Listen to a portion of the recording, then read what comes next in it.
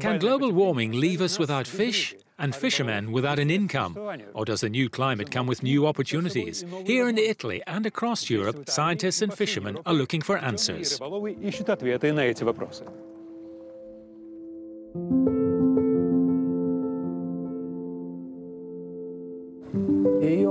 I started fishing right after leaving elementary school. I was 7 or 8, and now I'm over 80.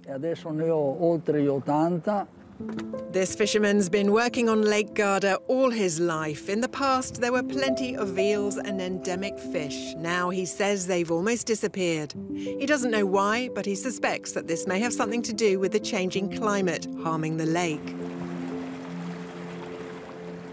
About 30 or 40 years ago, we had 4 distinct seasons: spring, summer, autumn and winter. Nowadays, it's all become very confusing. Winters aren't as cold as they used to be, and summers are way too hot.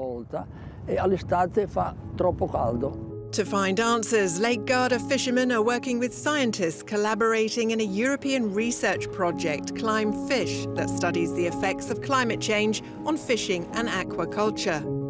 A local fishermen cooperative, which has 12 fishing boats, is providing some data and samples to the researchers. Since we saw a drop in the amount of fish caught, it was very important to work together with the researchers to give them everything necessary to understand the causes of these changes and to find possible solutions. Lake Garda is one of 15 case studies that include freshwater lakes and ponds, marine fisheries and fish farms from all around Europe.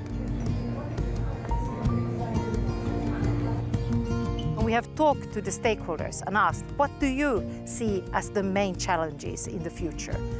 And then we went back to our biologists and the modelers and asked them to adjust their models. Researchers see that the warming climate in Europe is making fish and shellfish grow faster, which may be good news for the industry, but overfishing and other threats are also on the rise. The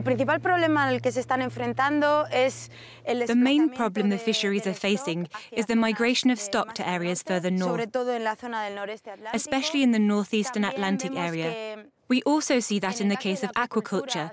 They're facing greater proliferation of parasites and more diseases.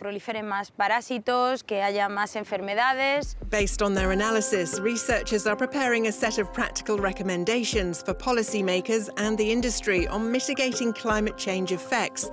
They're also preparing a software tool that helps to manage fish stocks more efficiently.